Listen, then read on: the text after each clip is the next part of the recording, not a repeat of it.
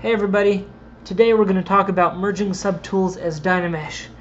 Now this zombie, his name is Dynamesh, and we're going to be cutting some eyes out for him. So we need the Dynamesh on top, and directly below what we want to cut out needs to be in difference mode.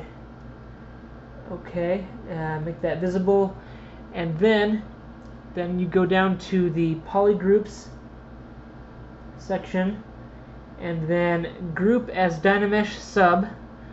Okay, we click that, and then we go back up to our subtools, and then select the Dynamesh on top and merge down. Okay. Now that makes a white color, which is ZBrush's way of saying it's going to be subtracted from this Dynamesh. Now we need to Dynamesh this subtool out. So Control, click and drag outside of the object. Okay, then click and drag, and this will cut a hole right into our object. And now my zombie eyes are done. Nice.